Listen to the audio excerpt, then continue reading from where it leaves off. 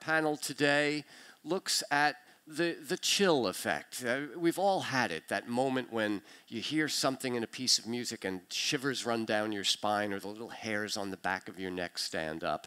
And Mari's piece, Alt, has a kind of ghostly quality, which is why she's chosen it for us today.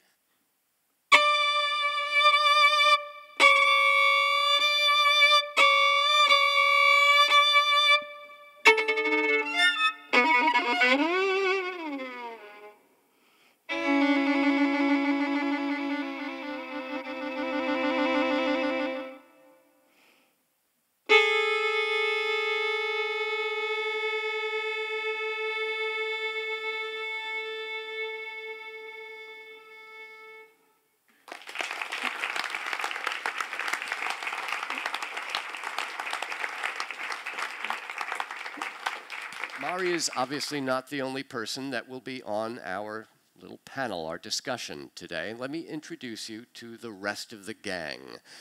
Beginning with Psyche Loui. She is assistant professor currently at Wesleyan University, but about to start taking over in the Music and Creativity Department at Northeastern University. Please welcome Psyche Loui. And Professor of Psychology and Neuroscience at NYU, David Poeppel. Assistant Professor of Psychology at SUNY Purchase, Meagan Curtis. From the University of Connecticut, Professor of Physics and Psychology, Ed Large. So, Psyche, you are also a violinist, so you would have known all the technical stuff that was going into Mari's piece. But was it ghostly sounding? And if so, why? What would make a piece have that kind of character to it? I thought it was ghostly sounding. And I think, to me, it comes down to the fulfillment and violation of expectations, right? So I think the piece had a lot of dissonance, had a lot of bow noise. And I think our brains, by this age, right, we're primed to think about sounds as being consonants, especially in music. And so when you add a little bit more, noise to the bow, and or you play closer to the bridge, right? I mean, that gives you that shivery feeling that is dissonance. And I think that that's what makes a piece feel kind of unexpected and eerie.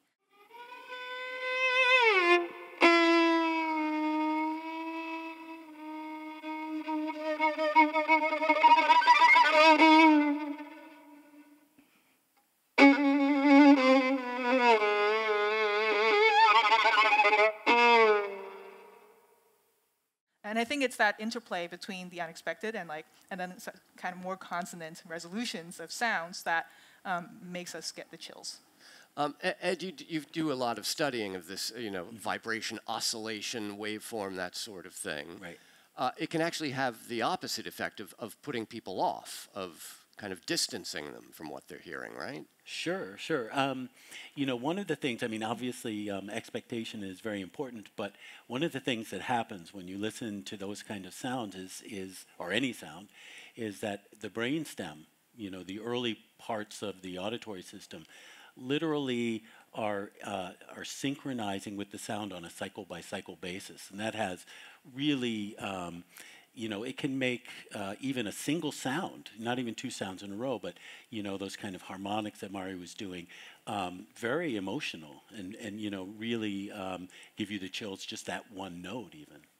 But it will be a very individual response. Yeah. What works for one person will not work for another, which, Meagan, I know you really kind of have worked a lot with targeting how individuals respond to things like music, right?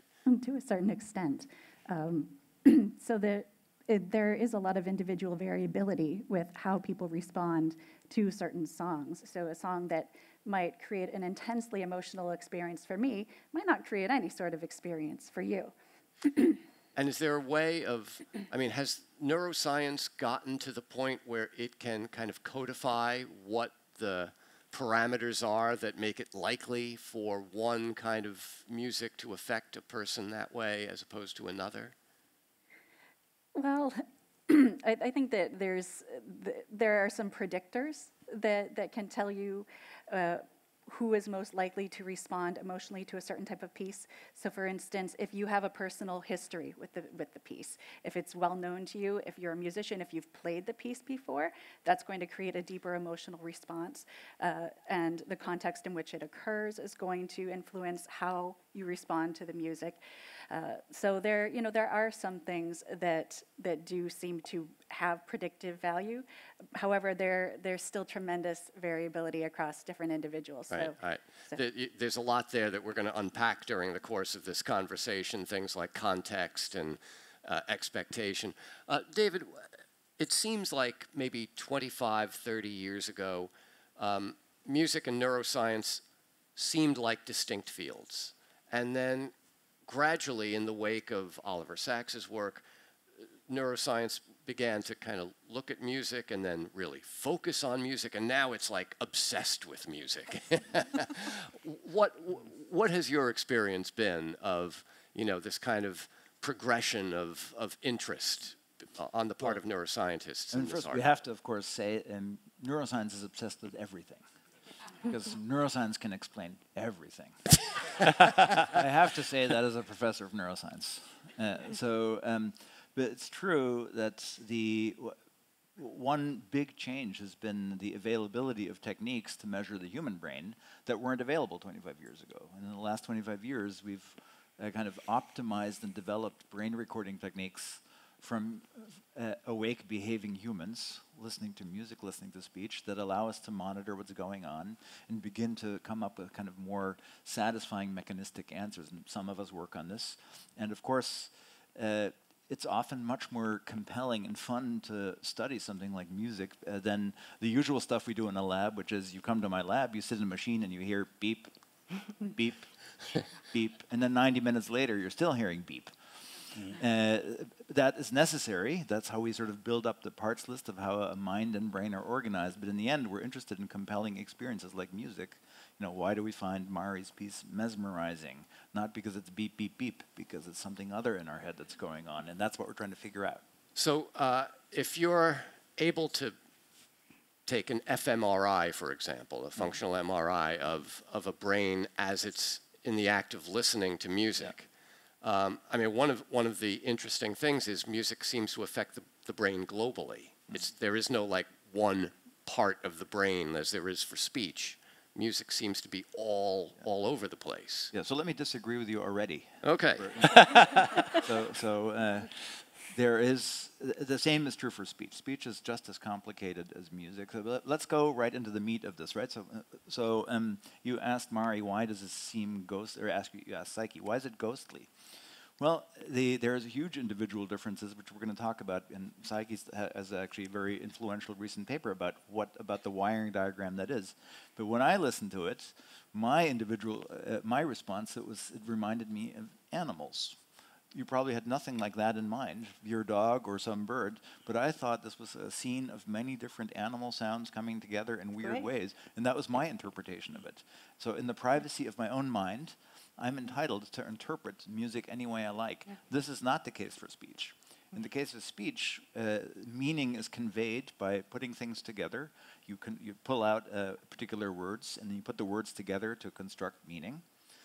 That is much more directed in some sense than it is in the musical case. So we have our own private interpretation, much more so, and that's partly the tremendous individual variability. So if I say to you, man bites dog, we all 6 of us will have the same interpretation of what that means, as will the rest of you, and if you don't, come see me later. But if you hear even a few bars of music, you will not. And therein lies a really big difference, and that big difference is carried by pretty complicated networks that are true for the speech case and the music case. So it's an elaborate story. Well, I think yes and no, right? I mean, I think that it's a bit of a strong statement to think that if you have one piece of music that we don't all hear it the same way. I mean, I think we can all take different emotional interpretations from it, but I think part of the goal of composition, in a way, is to align a composer's intention with the audience's intentions, right? Otherwise, if there's no alignment, and this is from Fred Laerdal, just down the street, if there's no alignment, then you could say that a piece is kind of failing, right? And so we have to find the common ground. Musicians have to find the common ground between what we're making and what the audience is hearing. And I think that comes down to like us having similarly wired brains to a certain extent, but of course there's lots of differences. So I mean, I think that it's not so simple that you just can take whatever you want out of music. I think that there are some commonalities. And coming from the other side, because I'm on your other side, and it's not as though language is that simple either. I mean, man bites dog is one thing, but a more complicated sentence, a more complicated discourse, people interpret in many different ways also. So, and that's one of the interesting things about language and music is it's got this multi-faceted kind of meaning that we can see. Well, coming from the other side, the other side, as an interpreter, I mean, I do classical or whatever, right? And if you're trained in a violin, you know that you have to practice the same thing over and over and over and over and over again until you're technically right. So how do you keep yourself fresh, and how do you present yourself emotionally coherent to the audience so that you're not just tracing your notes, right? So what I do personally, this is like behind the, you know. Tell us how the sausage is made. Go ahead. Industrial secret that you're not supposed to know. It's like, no, just my own process. I use a Stanislavski, like a actor's method acting. I read a lot of Stanislavski when I was young, and I built my own emotional subcontext, right? So I learned early on that if I practice and practice, I just am bored on stage because I've done this before. And if I'm bored, you are bored, right? So, not for me not to be bored, I have to build this subcontext of emotions so that I can follow that thing. But then I have to choose a subtext maybe a day or two before. Maybe the conversation I had, a book I read, a news I saw, some story that I kind of lay out emotionally, and then that way I can present that. But then you are not seeing that. You don't know the book I read, but emotional logic is there, so you can follow the logic. That's how I do it. I want to come back to this idea that if you as a performer aren't, or as a composer aren't feeling it, that the audience won't feel it, because there was a study done some years ago about job satisfaction. And orchestral musicians ranked slightly below sanitation workers in terms of... I'm sorry if this has come as a shock to you. I'm taking over. Oh my God. The fact that we can go to an orchestral concert and have a really amazing experience, which is being played to us apparently by 104 people who are bored out of their tiny minds, is a little weird. Yeah. And I mean, we've each picked a piece of music to share with you today that for each of us gives us that shiver, that chill effect. And Psyche, you picked an orchestral piece. Does it matter to you if you know that orchestra has been sawing through this piece, all week long and is sick of the sound of it and are just doing what because it's a job? I mean, does that... Right. I mean, I actually almost chose to become an orchestral musician and then didn't. And I think it is because, of this feeling that if you're doing the same thing over and over again each day, it might get boring instead of being the thing that you love. But I don't think that's completely true. I mean, I think that my friends who choose to go into music professionally, they choose it not because they're not good at anything else, but just because they can't imagine dedicating their life to something else, and which I think says something about why music is so important, because it's doing something to you emotionally, and it's triggering your reward system. Hopefully it's good for your brain. There's lots of work on that as well. But I think at the end of the day, even when the bored orchestral musician is performing on stage in a concert, I think they do enter a different world that is professional and is together and is kind of in it for the greater good. I mean, I think that the other stuff is, maybe like union administration. I mean, all these other things that. Well, I think there's also a question of agency. Musicians like to make the music that they want to play, and when you're an orchestral musician, you play the music you're told to play in the way that the conductor is, at his or her tempo, and you're waiting for your cue, etc. So there is a question of agency. I mean, with all due respect to orchestra, I know many of them, and they're deeply committed. Right. But there is that they're not getting that little pop that you're getting when you hear this piece. Explain what this piece does for you. So Rachmaninoff, second piano concerto, second movement, and I chose the beginning of it. It's really.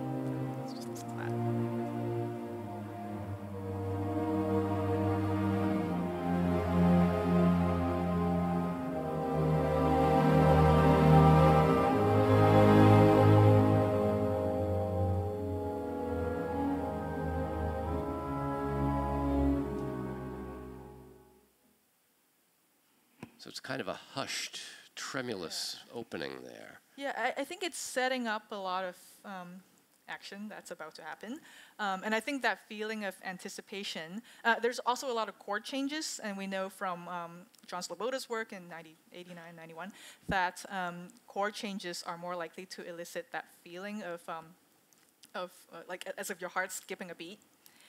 Whereas melodic changes, and there's music theoretical predictors for like how you make these melodic changes, but those are more likely to make people cry, right? So you have different kinds of strong emotional responses that are triggered by different kind of compositional devices, which is why I think that, and I think that composers kind of implicitly know about these types of devices, and that's why they're able to deploy these tools of music theory to make a rewarding experience for audience. But when you get to, things like rhythm, you're getting back, aren't you, to the lizard brain, the brain stem, and the fact that we learn early on to entrain to a beat. I mean, it sort of comes back to what I was saying before about music affecting different parts of the brain on a physical level. Right. That part, Ed, of the brain is being being reached as well as the sort of the prefrontal. It's not just the brainstem for rhythm. It's auditory cortex, it's motor cortex, it's the basal ganglia. And these parts of the brain have intrinsic rhythms, and there's a lot we don't know about the brain, but one of the things we do know is that it communicates within itself via rhythms and different kinds of oscillations that are going on. And one of the most, I think, amazing discoveries in the past 20 years is that when we listen to musical rhythm, our brains synchronize those intrinsic rhythms to the rhythms of music. That's the process known as entrainment? Entrainment, yeah. Does your musical example give us, a sense of that? Yeah, so I picked one that would exactly show that off, and it happens to be so. One of the things that happens when we listen to rhythmic music, it happens to everybody, is you'll find yourself tapping your foot or bopping your head. And that feature of music that makes you want to move has been termed groove by one of our colleagues, Peter Giannata. And he did a large study of all different kinds of older music and newer music, and had undergraduates rate the groove. And this piece that I chose was the one that they consistently chose as number one. And I do this experiment in my class every year. My undergraduates consistently choose it as number one, even though it's from the 70s. So it's Superstition by Stevie Wonder.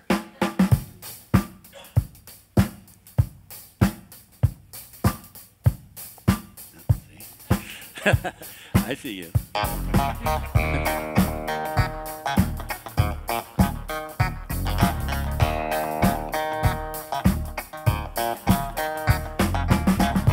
It's impossible not to move, right?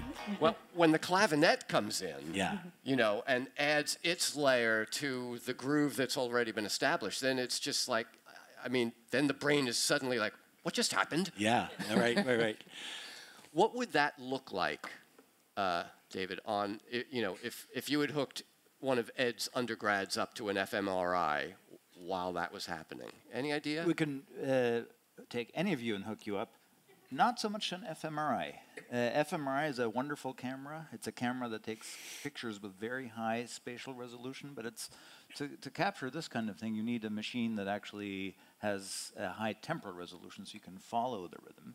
So fMRI is not so great. You want something like EEG, which many of us use, or its big cousin, magnetoencephalography. That's like a giant recorder of brain activity. And what you see and what we can measure is how different parts of the brain entrain. Right? So the brain is hijacked by rhythmicity.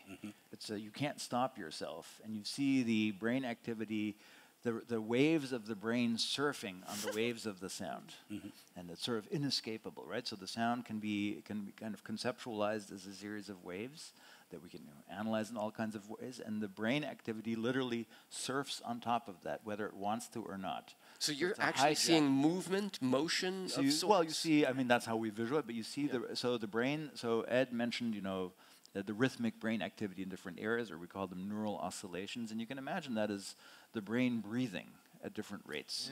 Right? So at the level of single cells or local networks or larger networks, the brain is breathing at faster rates and slower rates. It has to do with biological factoids that we don't have to unpack here for fear of losing your audience. But these are sort of optimally suited to grab on to the rhythmicity of the piece. So when you're listening to Superstition, different parts from the periphery to the central part of the brain literally are just locking on or entraining to this, and so you can't stop yourself. How much of this, Meagan, do you think is cultural? Would an Australian Aborigine in the outback be as quick to entrain to the groove of a Stevie Wonder as anybody who grew up with, Western pop music? Well, perhaps. There is some evidence that the emotions that are perceived in music are perceived to a certain extent at a universal level. So if you are an individual from a particular culture, you're going to be better at identifying emotion in music from your culture than you would for other cultures that have music that you're less familiar with. However, you'd still identify the emotion above chance. And what that tells us is that there are some universal features that are used to detect emotion in music.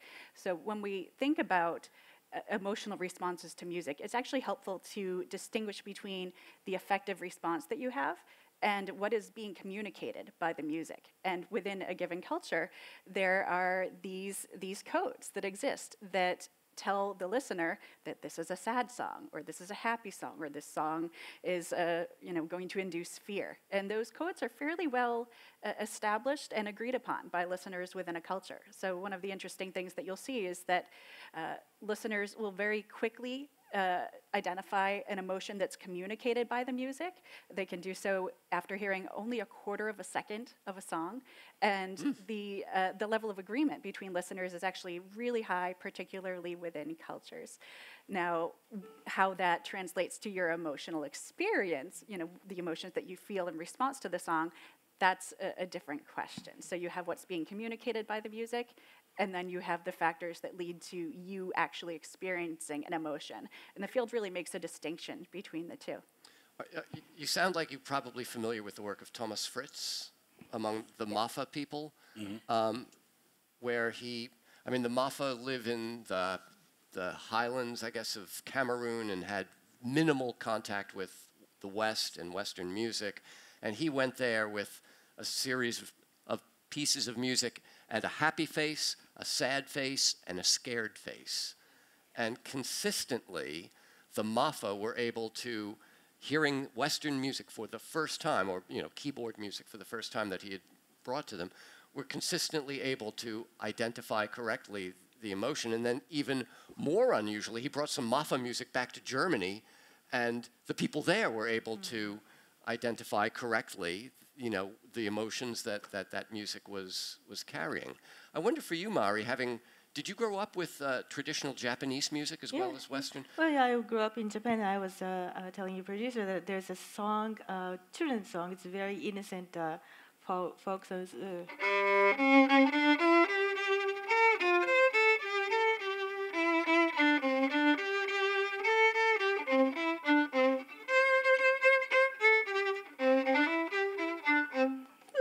right? It's like a happy song. Yeah.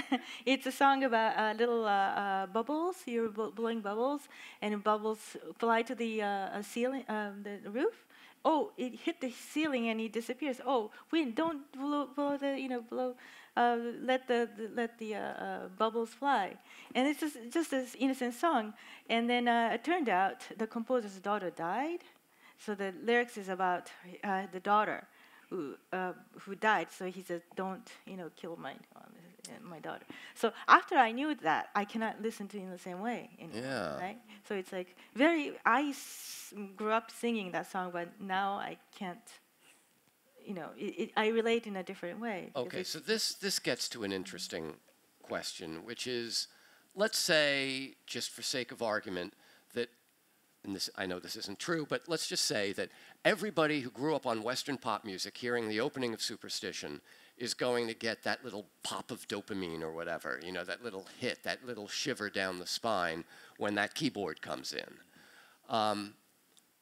Would that happen when that listener is 2 or 3, or does that listener have to have some experience to know something? I mean, at what point does your own cultural and individual experience completely alter or color your response to music? So, it's interesting, and a lot of people make this mistake. They think, well, I sit down, I listen to music, I start tapping my foot immediately, therefore it's, it's innate, it's inborn somehow. But in fact, there's a long trajectory to the development of rhythm perception and rhythmic interaction with music. So it turns out infants, if you test infants the day after they're born, you play them different kinds of sounds, you play them speech, you play them music, they'll move more to music, but they won't synchronize. They can't synchronize. It turns out that if you play them rhythms from the Western culture and Balkan cultures like Bulgaria, they can tell the difference between those rhythms when they're 6 months old, but by the time they're 12 months old, they undergo perceptual narrowing, and now they can't make those distinctions, similarly to speech or to faces. And it's kids that are 2.5, 3.5, and 4.5 years old still can't synchronize very well, but they synchronize better if there's a person in the room to synchronize with. And they're 6 or 7 years old before most kids can really, dance in synchrony with music. I mean, there are exceptions, right? Right. Justin Bieber being one, right? I mean, you've seen the movies of him playing. You had to go there, didn't yeah, you, I had to. But there are sort of rhythmic geniuses out there. But most kids, they're 6 or 7 before they can really synchronize with music. But even to come back to what you were saying about Mari's piece, Alt, that you heard something in it that she probably hadn't intended, but 3 or 4-year-old David Poeppel might not have known what to make of that. I mean, you're bringing a lifetime of auditory experience. Of course, you bring, and one of the delicious parts of human experience is that we have a hard disk of life in our head that colors everything. So what we bring to every experience, whether it's music, the visual arts, dance, theater, what the art historian Ernst Gombrich called the beholder's share, which is, I think, a beautiful phrase. And so for me, the beholder's share to your piece was finding something different in them. So I don't want to skew this discussion too much towards meaning, but I will anyway. Because a second example that just came up is the one you gave with the Japanese children's song, which you hear it for the first time, you think, oh, that has a cheerful thing. The moment you tell the story, it colors it in a completely different way, right? So now I, too, cannot hear this. This is kind of, oh, this is this joyful, rah-rah, the balloons are flying up or the blown bubbles. Knowledge is a dangerous thing. And knowledge, your preconceived, the priors you bring with you to a perceptual experience, color your interpretation of that. And so it can be, and that, of course, invariably leads to individual differences because we all have slightly different things on our hard disk. And your hard disk includes a little area devoted to the music of Tom Waits, which... surprisingly big area. So yes, I am to the dismay of my wife and sons, who are all musicians, incidentally. I am a deep fan of Tom Waits, and I selected a song for a particular reason. I think it makes a few interesting points, called Kentucky Avenue, which is about childhood and pairs well with yours. Now don't say a word. I'll take a rusty nail and scratch your initials in my arm. I'll show you how to sneak up on the roof of the drugstore. I'll take the So this one works for me every time. Okay, so I get, and why did I, well, I selected this simply because I like it. But it makes a couple of points that I think are germane to our discussion. One is so this is about childhood, right? This is a song about all the weird stuff that happens when you're a kid and the compelling effect it has on your head. So the stuff, when you first time you heard certain things, or you fell in love, or you kissed for the first time, or you had some awful experience with a parent, anything, stuff in your childhood has a particularly compelling grip on things. That's one point. So our experiences early on really color stuff later very profoundly. The second point, I think, which is interesting, and I think it's easy to overlook, although we all have this experience, is that material that's putatively sad, which this song is, can give you a positive aesthetic experience. Right? So sad things are supposed to be sad, and in real life, sad things are sad.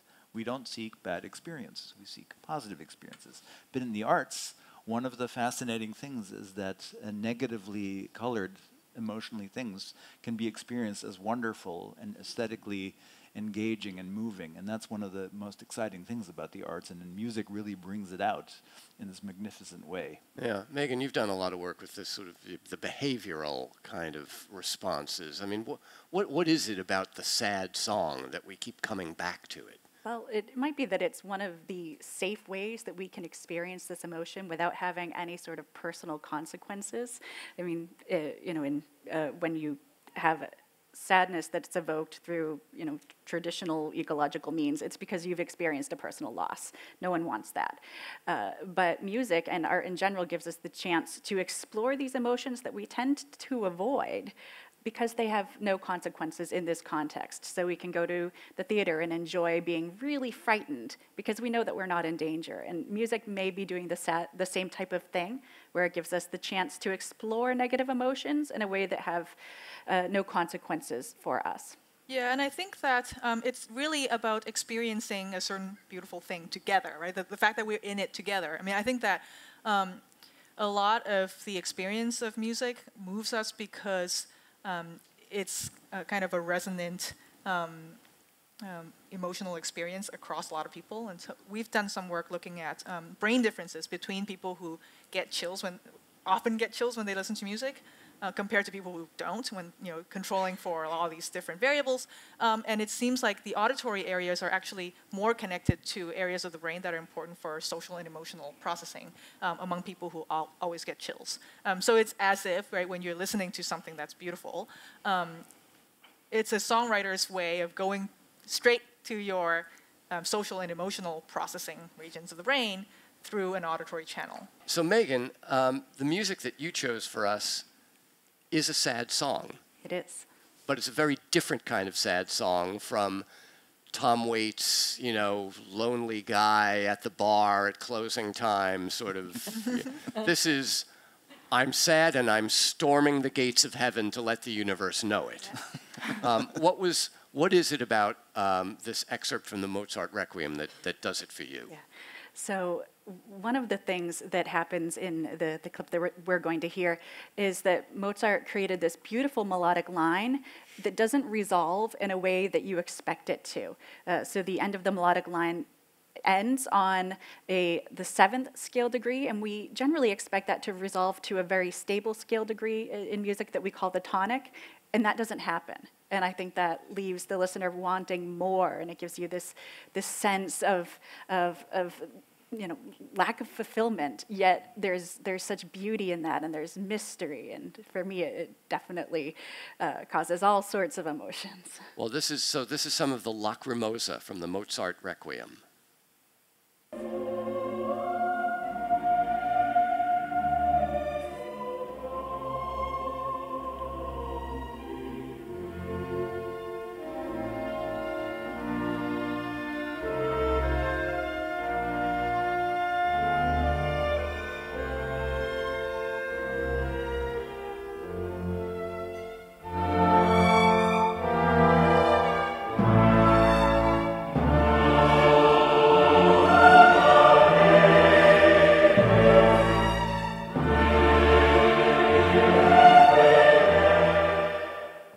Suddenly want to buy a car. It's been used in a car commercial recently. Which is pretty telling, actually. Right? You know? You had your emotional experience. Longing. What kind of car?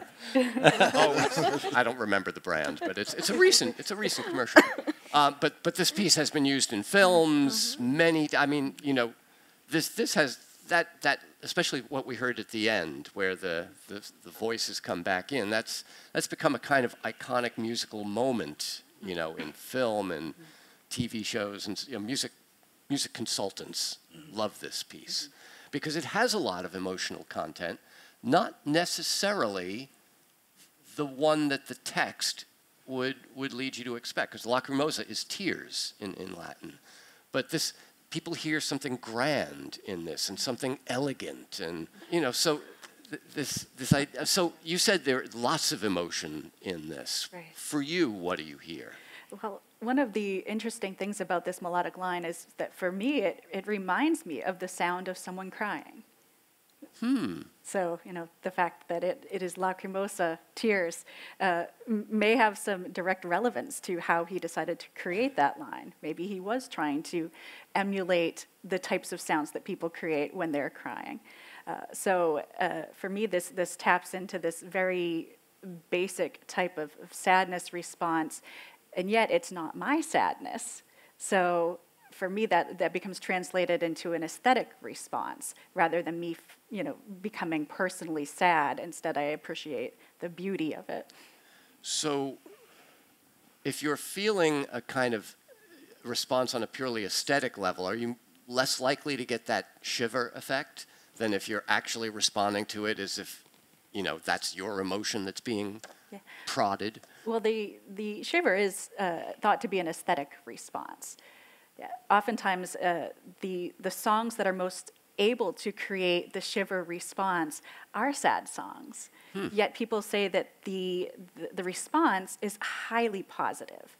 People generally don't think that they're feeling sadness when they experience this extreme emotional response.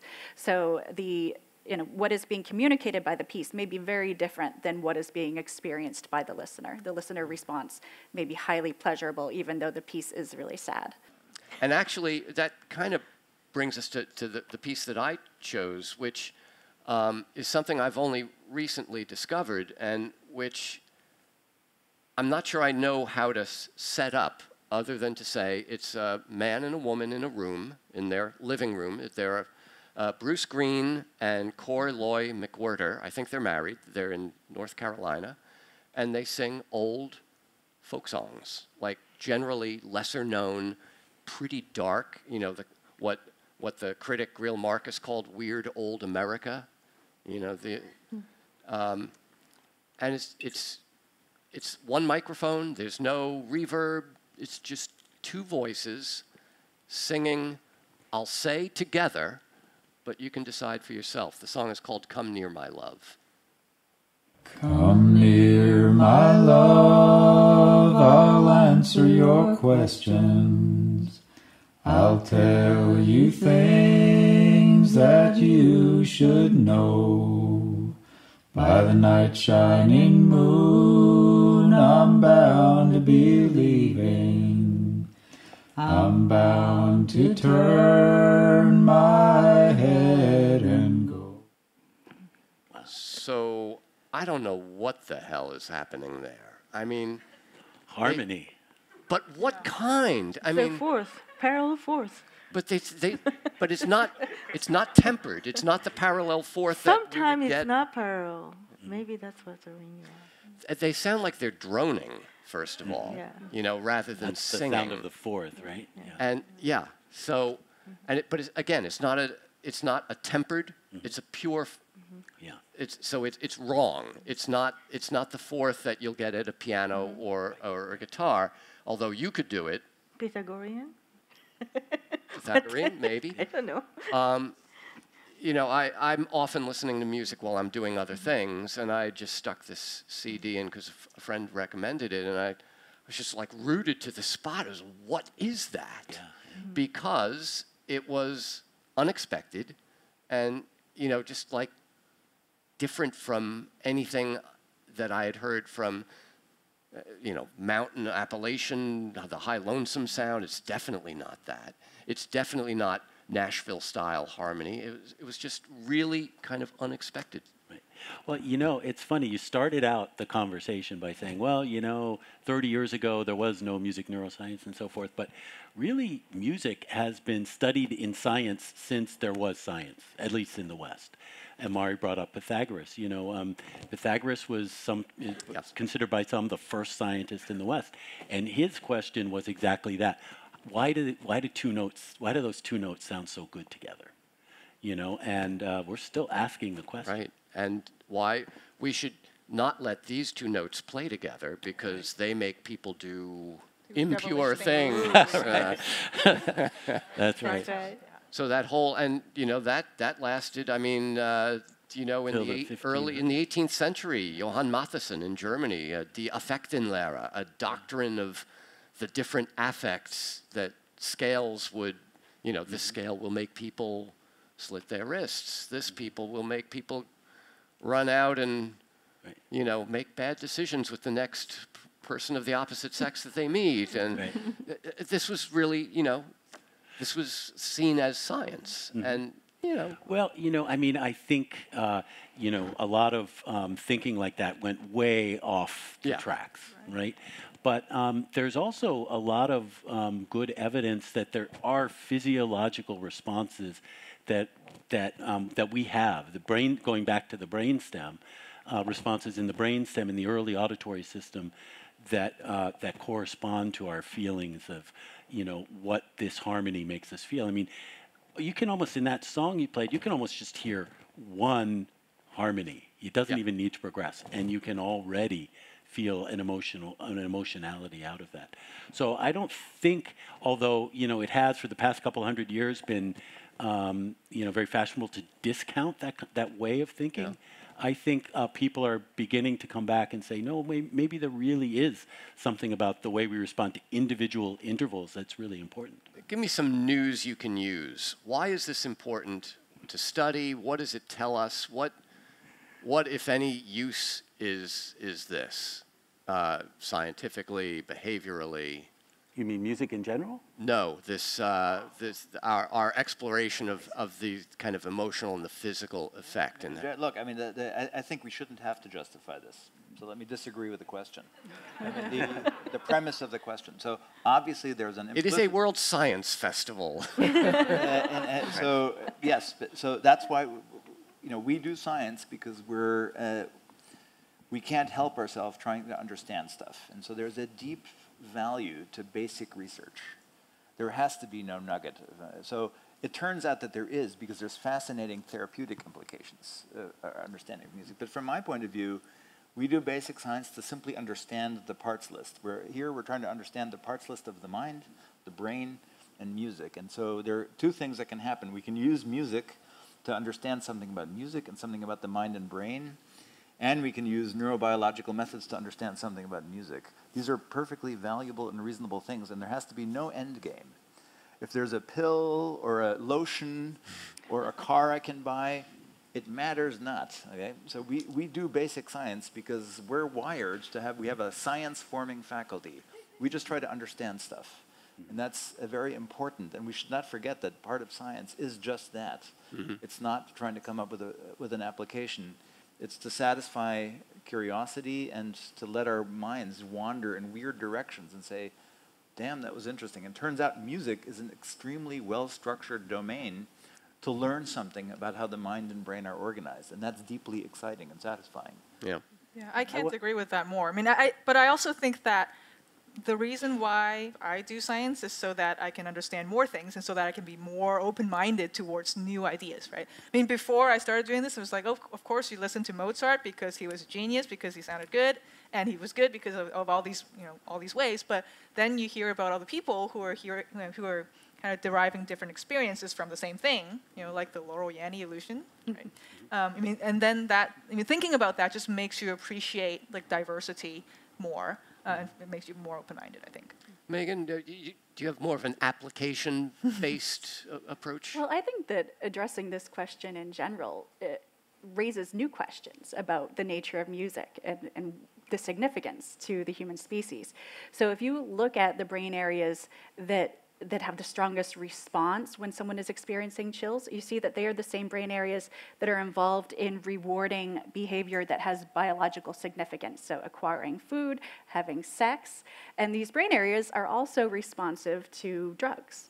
So when we see that music is activating these reward centers, we have to ask, well, does it have any sort of biological value for humans? Or is it hijacking these systems in the same way that drugs do? And that's an open question. But I think this type of research raises those questions, and those questions are important to understanding what is music and why is it important to humans. How about you, Ed? Well, I want to start out by agreeing with David because I'm 100%. I think he's right on with that. But I want to add two things to it. One he touched on, which is with music. Music is so well structured that it allows us to go and see the brain when we use EEG or MEG, we can see with the rhythms of music, we can see so clearly that brain entrainment. People like David have spent a lot of time studying speech, and it's in some ways the structure is not quite as clear. But in music, we were able to first go in and say, oh my gosh, the brain is really entraining to music. And then pretty soon, people like David were saying, hey, guess what? It's happening for speech too. So it gives us a kind of a way to focus the brain on this rhythmic thing. And then I will go and talk about some applications. So it turns out that there are a lot of kind of disorders of the brain in which you find people also have a problem with rhythm. Okay, so autistic kids have a problem with rhythm. People with specific language impairment, people with dyslexia. And there are other ways in which, we're not exactly quite sure what that means yet, but there are other very clear ways in which people are using music therapy to clinical benefit. So to help people rehabilitate speech after a stroke, for example, with melodic intonation therapy, or rhythmic stimulation can help people rehabilitate their gait if they have Parkinson's disease. So there really are, we are beginning to understand that there may actually be some clinical applications to music, and a lot of them have to do with rhythm. Well, and it's funny that we're coming to this realization at a time where there are lots of musicians who are kind of pushing at the borders of what we consider to be music as opposed to noise, and bringing. I mean, that we could go down a whole rabbit hole, but instead, I think what we're going to do is open the floor to questions from you folks. Yeah. In talking about the fundamental processes involved in engaging with music and talking about rhythmicity, that suggests if it's so fundamental that it would be happening in other species as well. So what kinds of properties here that we can tell generalize the experiences that, say, dogs or apes or others have of music? Oh, that's a really great question. Is that Finn, by the way? Hi, Finn. How are you doing? Did you plant a question in the audience? I did not plant a question, but I'm glad she asked it. There are a bunch of really exciting studies going on right now. I don't know, probably many of you in the audience have seen Snowball, the dancing cockatoo. Can people raise their hand just so I get an idea of? Yeah, so you can go on YouTube, dances to the Backstreet Boys. It's very sort of, it looks like he's having a really great time. So one of my colleagues, Ani Patel, Ani Patel and John Everson, went and actually studied Snowball and found that Snowball is in fact doing a pretty good job of synchronizing.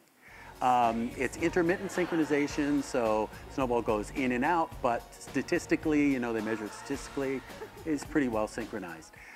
But so then another colleague of mine, Peter Cook, decided to teach a sea lion to synchronize. And this is Ronan, who's also, you could see on the web, Ronan. And Ronan synchronizes as well as a person. I mean, just literally never misses a beat. So there are some animals. We have done some preliminary work with a bonobo, just playing the drums and trying to get the bonobo to synchronize, and the bonobo will synchronize with drum sounds. The thing about some of these other animals, they'll actually synchronize to music, which we haven't gotten there with the bonobos yet. So there are some people who say, well, you know, it's really a human thing, or you really need to be a vocal learning species. But then there are other people, things like Ronan suggest, well, maybe it is more widespread, and at least the capability to synchronize. Maybe not the motivation per se, but yeah. All right, let's take one more question. Yes, gentleman in the blue shirt here. Hi, my mom has dementia. She's in her 90s, and in a conversation, she may not remember what you've said 30 seconds before, but she can recall the old hymns, word for word, or if you put on Glenn Miller or Tommy Dorsey or something, she's back out on the dance floor with my dad. What's going on there, and how can it help people with Alzheimer's and dementia? Do you want to talk about that? I'll say a little bit. Right? I mean, we know that we have this network in our brain called the default network that's constantly on, and especially an area in the frontal lobe, medial prefrontal cortex, tends to have less activity over time as you age. And in people with Alzheimer's, it's really much less activity. And so what I think the music is doing is kind of acting as a rejuvenator of that system, so that you're increasing activity in those regions that might then last a little while. Yeah, I mean, I think, you know, the brain is a funny thing. And you know, people talk about the brain as if it's a computer, right? And we want to know how, you know, this little cog works with that little wheel and so forth. But you know, what we learn when we study the brain is that it just doesn't work that way. It works in all kinds of counterintuitive ways. Another thing that you might know is that if you have a stroke and you lose your ability to speak, there's a good possibility that you will preserve your ability to sing. And that's now being exploited in you know, melodic intonation therapy and so forth. And on that note, let me thank all of you for being here and our wonderful panelists. Thank you so much.